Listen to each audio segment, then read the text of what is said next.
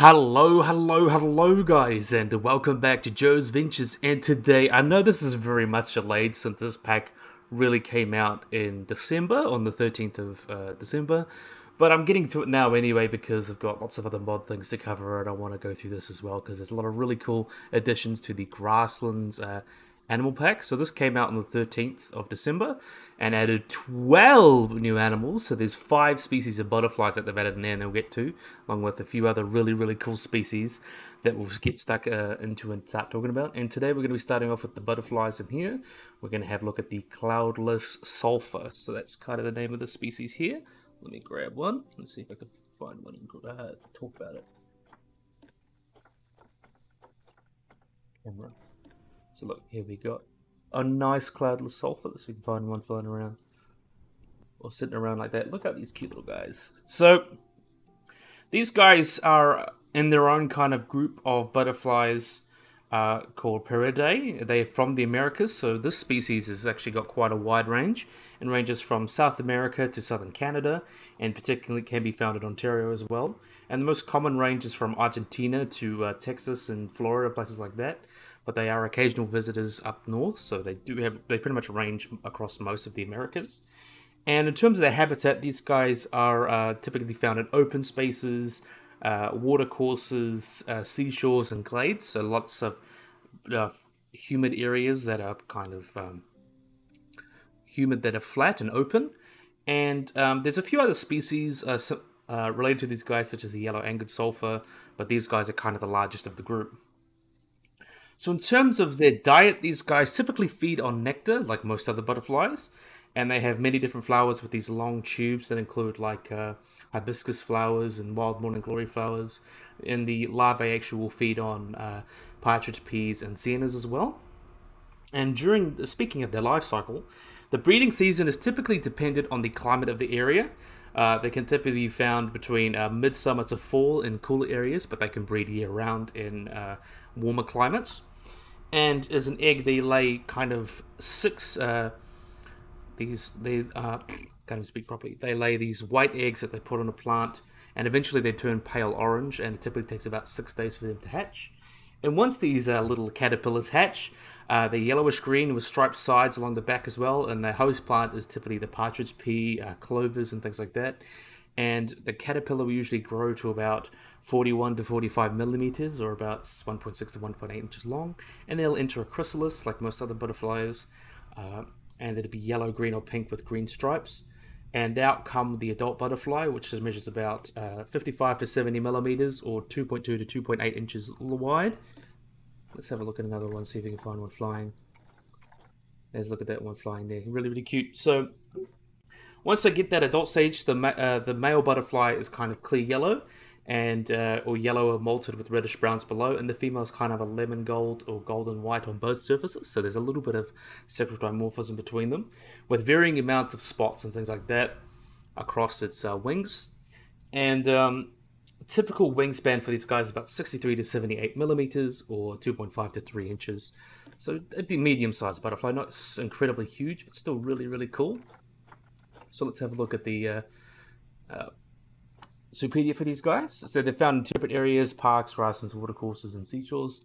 They're also considered least concern. They're still quite a common butterfly.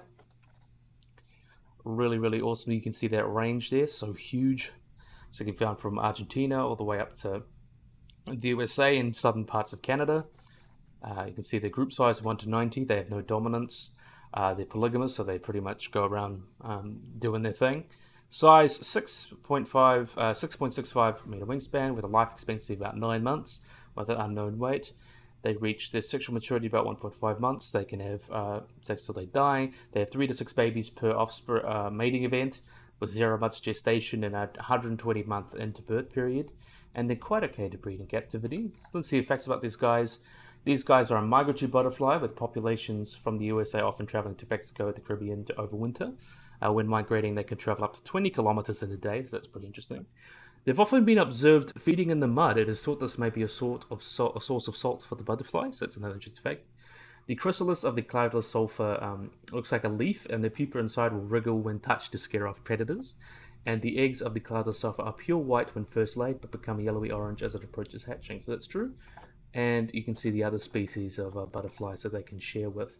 So that's kind of it on the Cloudless Sulphur. Next we're moving up to the European peacock, or the peacock butterfly. So let's have a look at these guys here. Let's have a look at the camera. So these are really, really pretty guys. So these guys, also known as the peacock butterfly, the European peacock, these guys are quite a colorful butterfly. And they're found in Europe and temperate Asia. They can be found as far east as Japan. And are the only member of their genus, Icarus, I believe you say that, or Iowa, the daughter of Icarus, I believe you say that. I'm not an expert on Greek mythology, so I don't know too much. The peacock butterfly is resident in most of its range, though it winters in buildings and trees, and they therefore often appeared quite early in spring. And the peacock butterfly has figured in research where the roles of eye spots kind of be, because it's got these really beautiful eye spots there that people think, what are these for? So in terms of its characteristics, these guys have a wingspan of about 50 to 55 millimeters. The base color of the wing there, as you can see, is quite a rusty red, but they have the distinctive tip with blue and yellow eye spots there. And the underside, as you can see, is much more cryptic brown, things like that. But really, really cool regardless. I think that's so awesome. In terms of its natural history, these guys are also like open areas. They can be found in woods, fields, meadows, parks, and gardens from lowlands up to 2,500 meters or 8,000 feet elevation. And they're a relatively common butterfly seen in a lot of European areas. And the male peacock exhibits kind of very territorial behaviors. So they may create territories and be selective of where these females will come and lay their eggs, so they kind of protect these sites. And these guys will also hibernate over winter before laying their eggs in the early spring, where they'll lay up to about 400 at a time. The eggs are ribbed olive green and laid under the undersides of nestle plants and hops. And then the caterpillars, which are shiny black with 6 rows of barb spikes, will kind of do their thing and eat around the chrysalis. And the chrysalis may actually, when they turn into that chrysalis, may be grey, dark brown, or green in color. And the caterpillars can get quite large at about 42 millimeters in length. Adult butterflies, though, once they come out of the chrysalis and do their thing, these guys will feed on a wide variety of plants like clovers, dandelions, willows, things like that, clovers, and also will eat rotten fruits and tree sap. And really interesting about these guys is that these are monogamous butterflies. So they've got a very interesting ecology to them. Let's see if we can find one. They're very pretty. But these guys are monogamous, so they only mate with one partner for a period of time. And this is due to their life cycle because they overwinter. So what happens is a male will find a territory and hold it. And the territories are usually determined, like the best territories are kind of where the female has the best place to lay her eggs. So that's a really, really interesting thing about these guys. And they'll often defend these, they'll have preaching behaviors, and they'll perch on objects where they can point and say, hey, this is my area. And each time a passing object of their own species, they will fly straight towards it until they're about approximately 10 centimeters away. So kind of be like bluff charge them pretty much. And then when they encounter a female, he'll pursue the female until she lands and mating will occur. And then they'll kind of do their thing. And this monoandrous kind of system has caused the evolution of shorter lifespans in the peacocks. So in polygamous butterflies, they tend to live a lot longer. Therefore, the longer a male lives, the more it can reproduce and has a higher fitness. So since these guys are much more monogamous, they typically have a shorter life. And a lot of things, these guys, even though they hibernate, they have many different anti-predator defense mechanisms, like these large eye spots. And they often can be used to trick many birds that attack them, and just like eye mimicry, which is really, really cool. And even with rodents, these eye spots can be ineffective, but they have a much stronger reverse reaction because they make a hissing sound to scare off rodents. So that's really, really interesting. So yeah, another really cool butterfly. Let's see if we can find one flying around. There we are, wonderful cutie. Don't know what he's doing there, but have a look at you. There's got to be one flying around. There we are. Look at him flying around. Very, very cute. So let's look at the Zoopedia. Pretty much covers what we said. They live throughout the woodlands of Europe and Asia. Least concern, they're found around Europe, but they can be found in Japan as well. Pretty much any temperate area across that. I think their range could be greatly extended. 1 to 90. Males are territorial, and again, they're monogamous. A little bit small, about 5.5 centimeter wingspan, and they live for a year. And weight is unknown. the sexual maturity is 1.5 months. They can have sex till they die. 3 to 6 offspring per mating event. 0-month incubation, 120-month average. I think they're pretty much all the same. So facts, these guys can make a hissing noise that is audible to humans by rubbing their wings together, which is used to ward off rodents, as I mentioned. The European butterfly, peacock butterfly's wing pattern is a defense mechanism with the eye spots looking like a bird's eye and beak to scare off predators. Many of the caterpillars of the European peacock butterfly fall victim to parasitic wasps, which sucks, of course. And in Japan, these guys are a positive symbol of a happy marriage. That's another cool thing about these guys. People like to view them positively. And the underside of a European peacock's wings are camouflaged to look like a dead leaf. This comes in especially useful when they hibernate throughout the winter. And they can be seen with other species, as we can kind of see there. So yeah, really, really awesome. So next up, we've got our last butterfly for the day before we get into the habitat species. We've got the blue morpho butterfly. So let's have a look at these guys here. Let's get us looking at these guys. Look at this cutie, and how beautiful is that? Love seeing butterflies. So the blue morpho, or the Menelaus Blue Morpho, these are one of the 30 species of butterfly in this family Morphidae. This species in particular has a wingspan that's approximately about 12 centimeters, and because they're quite big, and they have these iridescent blue edges with black. I can't even speak right. These blue wings with like these black edges on them that look really, really beautiful. And they're actually quite a charismatic species of butterfly and quite valued among collectors. In terms of its range, these guys are a tropical species of butterfly that can be found in Central and South America, across like Brazil, Mexico, Venezuela, and even been discovered in the Andean region as well, which is quite cool. And in terms of behavior, these guys will typically inhabit the understories and perch on tree stumps. Can be found near treetops where the when it's time to lay eggs, and both sexes have a slow and floppy flight pattern, and they'll feed on rotting fruits that drop to the ground. Males tend to fly in open clearings high in the canopy, and the butterflies will collectively emerge in the beginning of the wet season in the Cerrado, and they do not appear in the middle of the wet season because of the heavy rains can damage their wings, and their emergence depends on the availability of food, which depends on climate as well. And to protect themselves from the rain, this species prefers like small and closed spaces.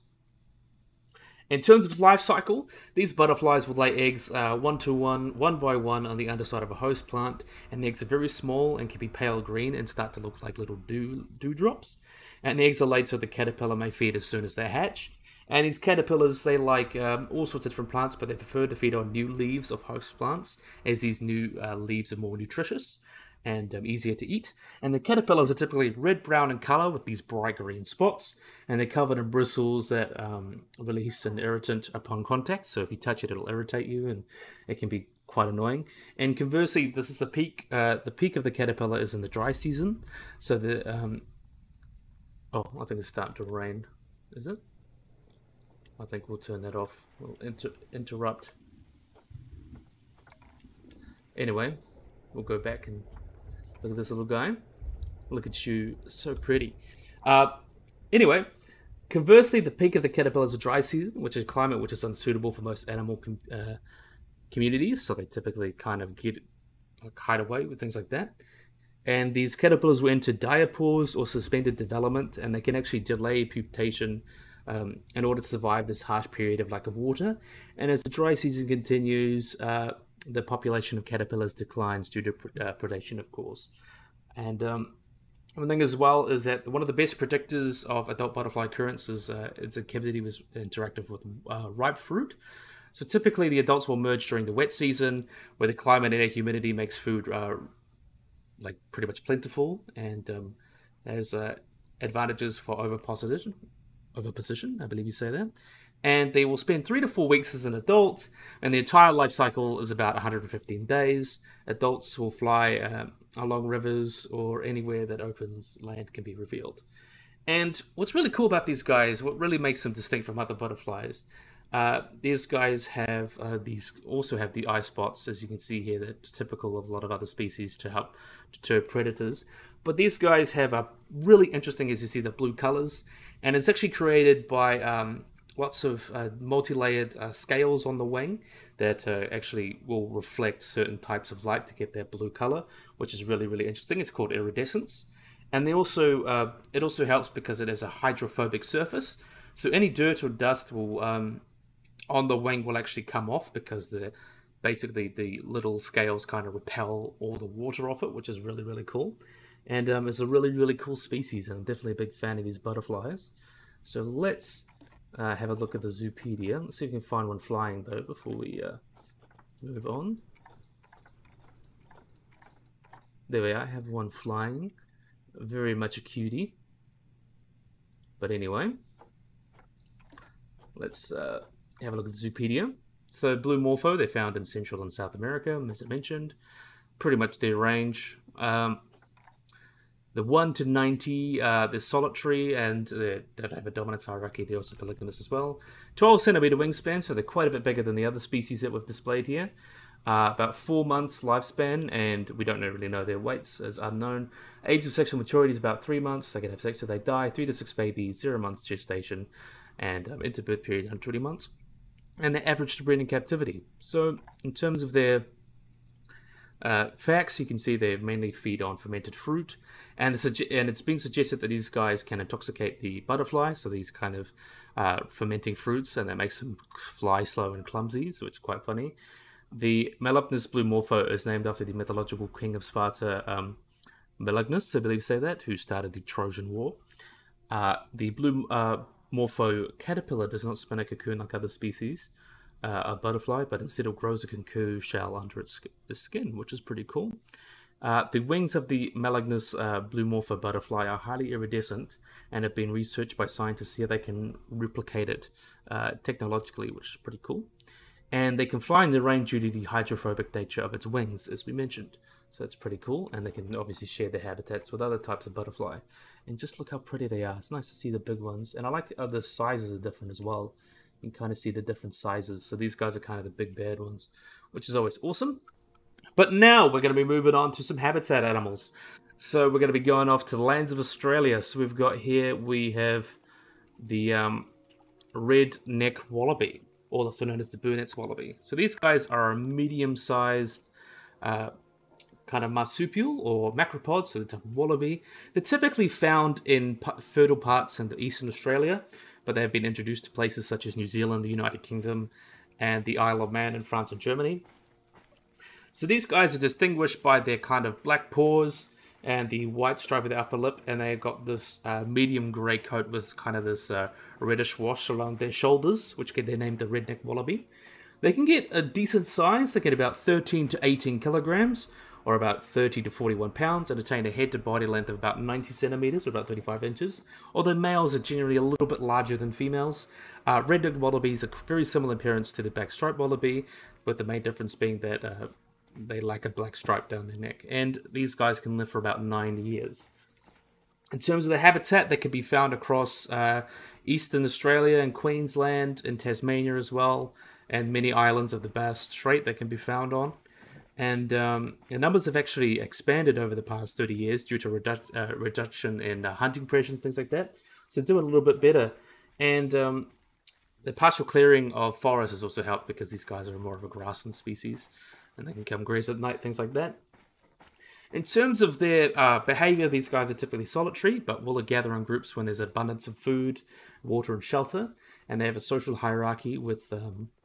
and they're also able to kind of demonstrate wallabies as they have those gregarious mammals. They can also manage conflict via reconciliation. So when they fight each other, they'll often come up and like kind of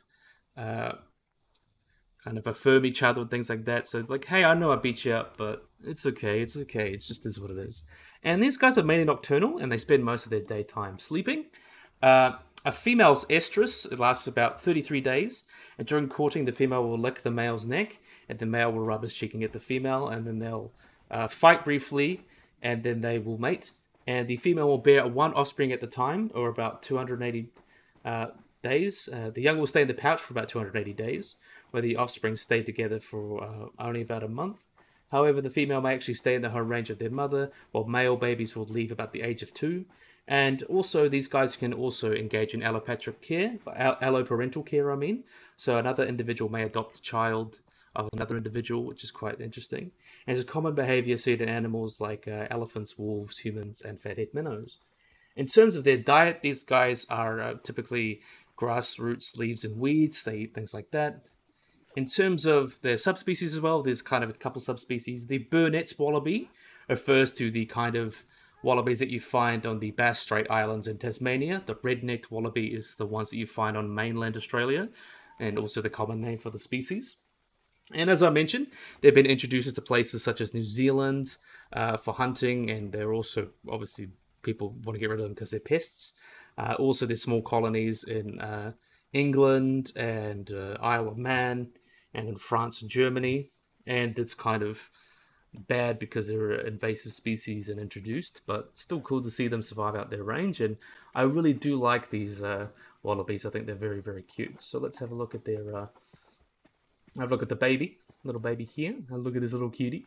So now we'll look at their zoopedia. Let's have a looky-loo. So unknown yet, we've mainly talked about all that. As you see their range there around Queensland, things like that. They like the groups up to about 30, with 29 males, 29 females. Batch groups 1 to 30. And dominance is based on size, denotes first choice of mates and forage spots. So basically the biggest one gets to get the pick of the litter. They're promiscuous and confident with humans and guests get into the habitats. So males are a little bit larger. You can see males are 84 centimeters tall, females are 73. Both live about the same age of 17 years. Males are a little bit larger as well at 21 kilograms, and females are about 13 kilograms, which is all right. And age of sexual maturity, 1.5 years. They can have babies till they die. They have one baby per mating event, with a gestation period of 8 months, interbirth period of 12 months, and breeding them is pretty easy. So a redneck wallaby joey measures 2 centimeters to 2.5 centimeters at birth and only weighs 1 gram. It's very small. They have multiple stomach chambers, similar to ruminants like cattle, which allows them to regurgitate food and chew and swallow it again, which is pretty cool. Albinism also appears occasionally in species. There's one population of the subspecies living in Tasmania that's entirely albinistic. I'm not sure how true that is, but that's pretty interesting. The milk of the redneck wallaby changes composition to match the current development needs of the joey. That happens with a lot of marsupials. Red-necked wallabies can independently rotate their ears up to 180 degrees to pick up the sound of predators, so that's also really cool. And they like to hang out with red kangaroos and our next animal, the emu. So let's get talking about these emus. So another Australian animal. Let's look at these cute guys. I really do love these guys. So this is the emu. So these guys are the second tallest living bird, and they're relative to the ostrich. They're only found in Australia, and they're the largest native bird there. And in terms of their size and description, these guys, as I mentioned, the second tallest bird. Largest individuals can get between 150 and 190 centimeters, or 59 to 75 centimeters in height. Inches in height, I mean. Though, if you measure them from bill to tail, they get about 139 to 164 centimeters, or 55 to 65 inches in length. With males averaging a little bit smaller than the females. Females are typically a little bigger.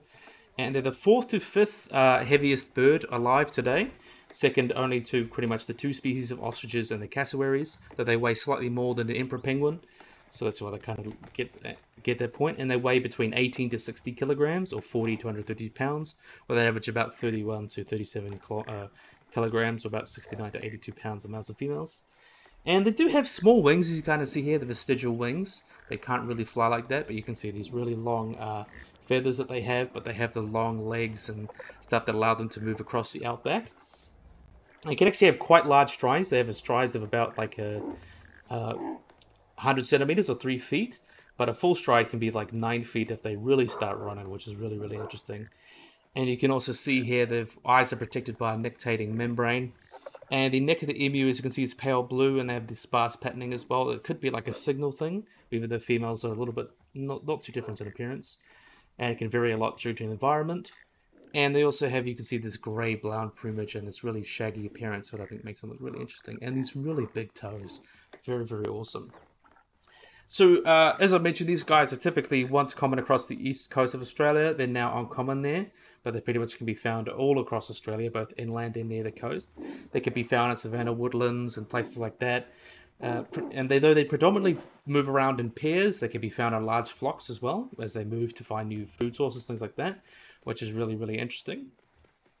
And these guys are also diurnal birds, so they spend their day foraging, preening with their beaks, and dust bathing and resting. And they're generally gregarious apart from the breeding season where they go off and find their own thing to have babies, of course. And the emus will settle down at sunset and deep during the night. And they do not sleep continuously, but they will rouse themselves a couple of times during the night. The vocalizations of emus are also very interesting. They have various booming and grunting sounds, which actually probably a lot of what dinosaurs would have sounded like. A great example of that there. Really chilling, I think. Really interesting. And also on very hot days, they're actually able to maintain their body temperature. And unlike some of the species, they can kind of evaporate coolers. That's how their lungs work. But some species, the resulting low level of carbon dioxide does not really cause them to get like poisoning or anything. So it's a really interesting adaptation that they have to allow them to survive in the desert.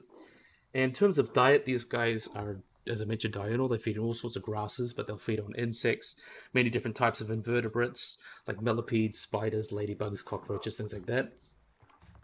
And one thing as well is that they'll also swallow little small stones called gastroliths that helps them digest their food, and they may have up to 745 grams or like 1.6 pounds of stones in the gizzard that allows them to help digest things. They've also been known to eat shards of glass, car keys, nuts and bolts, and marbles as a part of like putting it in their gizzard to help digest. And in terms of breeding, these guys will form breeding pairs in the summer months of December to January, and they may remain together for about 5 months or so. As you can see, this is a female. Let's see if we can find a male. Males are a little bit smaller. Let's see if we can find them. There we are. There's a male. He's a bit of a cutie. I do say so myself. Anyway, both male and females will put on weight during the breeding season, with females being slightly heavier, and then the males slightly smaller. Mating will take place between April and June, and it depends where they are in Australia and the climate when this exact mating will happen. And the males will construct a nest of a semi-sheltered hollow in the ground using bark, gravel, and leaves and things like that. And they could actually be up to like 7 centimeters tall in a big spherical area. And the female emu will court the males and kind of do their thing. As the females will actually feather the skin just below the eyes that will kind of turn turquoise blue, but the males kind of stay more or less the same. They'll call to each other, and then they kind of will courtship and then have stuff in each other. And if the male's interested, he'll stretch his neck to erect his feathers, and they kind of get down and do the dirty. Typically, females are more aggressive during this breeding season because of they were fighting for access to males and things like that. So it's kind of opposite than a lot of species, which is interesting. But once they typically get down and do the dirty, they have about 6 eggs that are kind of really big. They're about 1 millimeter thickness of the shell, but they get between around 13 centimeters by 9 centimeters, or 5 inches by 3 inches wide, and weigh about 450 to 650 grams. And also have these like green eggs that really look interesting. And they probably have a long incubation period as well. So they have an incubation period that's, I believe, about longer than most other birds of that size as well. And when they're born, they're a lot more precocial, so they'll be able to come out and run around, so they have that long incubation to compensate. The males become broody after his mate starts laying and may begin to incubate the eggs before the clutches actually compete. And then they'll incubate over that course of 8 weeks as well. And they will have a bond and do things like that. And some actually, female emus will actually parasite other eggs. They'll lay their eggs and with another male emu to basically help make him raise her babies unknowingly, which is quite interesting. And some females will stay and defend the nest until the chicks start hatching, and then she'll go off and do her thing. And sometimes in a good year, she'll even nest up to 3 times. But typically, they're born, the precocial emus are kind of come out, and then they will be active and lead the nest. They stand about 5 inches or 12 centimeters tall when they're born, and about half a kilogram. And then they grow very quickly in their 5 to 6 months of life, where they walk around with their father and potentially their mother as well. And they kind of walk around, do their thing. And then once they get big enough, they run off and do their own thing. And they can live up to 10 years in captivity. In terms of their predators, though, there's not very many predators. Historically, they would have been preyed on by megalania, potentially thylacines, and lots of carnivorous marsupials. Now they pretty much prey for dingoes, and babies can be like eating like wedge-tailed eagles, raptors, monitor lizards, feral dogs and domestic dogs, even pigs will eat emus and small chicks and eggs and things like that. Yeah, really, really interesting. Humans have a very interesting relationship with these guys. If you guys heard of the Great Emu War, basically we went to war with emus and lost, which is very interesting. But they've had a great impact on our culture because people eat them, and they also use faddish bush medicine, and people like to use their feathers as like coats and things like that. Lots of different things, and it's also cultural references into their in Australian culture, which is really interesting because they're such cool animals. Let's have a look at these cute little babies while we move on. And in terms of like their conservation, their populations are considered least concern. They've been doing quite well. There are some subspecies / species of emus, like the Tasmanian emu or the King Island emu, that have gone extinct due to hunting. But now they're considered doing okay, and actually thought to be the population of emus in Australia is thought to be higher than before people came along. So that's very interesting. And look at you, you're a cutie, aren't you? So let's have a look at the Zoopedia. So yeah, we can see that population in the wild 6,300 to 7,250,000. So that's quite interesting. They're not endangered in class of least concern. That there is certain regions where they have gone extinct. You can see that wide range there. They used to live in Tasmania and Kangaroo Island, places like that. 1 to 6, so up to 5 males and females. Bachelor groups can be up to 6. Hens court males, no dominant structure outside breeding season though. They're polygamous or polyandrous. The relation to humans are confident, and guests can leave the habitat no, which is weird because there's a lot of walkthrough enclosures in zoos in Australia that you can walk in and say with the emus, which is pretty cool. Females are slightly large, you can see there, 1.75 meters tall, and males 1.65. Live for about 15 years or so. Females are slightly heavier, about 47 kilograms. Males about 42.5 kilograms. Age of sexual maturity is about 1.5 years, so they're able to have babies till they die. They have 1 to 5 babies per offspring or mating event. 3 months gestation, it's about 8 weeks or so, 2 months, 3 months. Into birth periods about 12 months, and they're quite easy to reproduce in captivity, which is good. They're quite fast as well. They can reach top speeds of 48 kilometers an hour. Emu males incubate their eggs and care for the chicks. The emu has 2 sets of eyelids. One is visible use for blinking. The other is called the nictitating membrane, which is transparent and used to protect from dirt and things like that. And the only bird species with calf muscles, which is very interesting. And in the 1930s, the Australian government attempted to utilize the military to cull emus that were migrating to farmland in the Great Emu War. And they lost that war. So that's a very funny fact about these emus. And you can see they're like hanging out with the red-necked wallaby and the red kangaroo. So this is our last one for our part 1 of our Grasslands Animal Pack kind of animal review. So let's have a look at the blue wildebeest. And is this the male? No, it's a female. We'll have a look at you while you do your thing. So the blue wildebeest, also known as the common wildebeest or the white-bearded gnu. So these guys are a type of large antelope and one of the 2 species of wildebeest, along with the black wildebeest. These guys are, as you can see, they've got the very muscular front head appearance with that robust muzzle and these kind of stripes down its neck and side there, which is really, really interesting. Young blue wildebeest are actually born tawny brown, as you can kind of see there, and then they develop these adult colors with these bluish grey and light greys on them. So these guys are also a herbivore, so they feed primarily on short grasses, things like that, and they often will form herds or loose aggregations that can be quite huge during the raining season, which is pretty awesome. Let's see if we can talk about it. So typically in terms of size, these guys do exhibit sexual dimorphism. Males will be larger and darker than females, with blue wildebeest typically being 170 to 240 centimeters or 67 to 94 inches in head to body length, with the average of the species kind of being about the average height of the species 115 to 145 centimeters or 45 to 57 inches. Males will typically weigh between 165 to 290 kilograms or about 364 to 639 pounds, and females a little bit smaller, about 140 to 260 kilograms or 310 to 570 pounds. And you can see that quite interesting coloration there. They have an average lifespan of about 20 years in the wild and about 21 years of captivity, with the oldest known captive individual living up to about 24 years. But really, really awesome. You can see they've got these broad appearance and a really distinct, rough, robust muzzle to them, and this long kind of mane to them as well. You can kind of see they get the name the bridal canoe from like the vertical stripes around the rib cage. Almost looks like it's got a bridle on.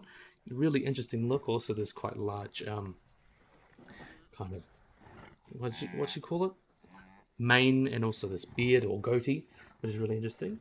And both sexes have large horns here. As you can see, they're like parentheses, and these horns can be up to about 83 centimeters or 33 inches long. And though in females is about 30 to 40 centimeters, 12 to 16 inches long. And though they are antelope, they have a lot of convergent evolution with bovines, some due to similar ecologies.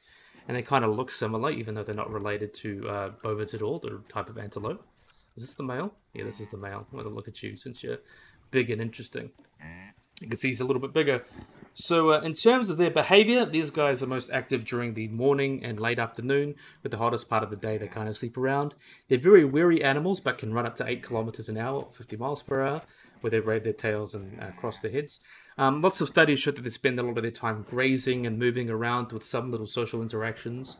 And they'll usually rest close to each other in loose aggregations. Males will form bachelor herds, and they can be distinguished by the lower amount of activity from like younger bachelor herds.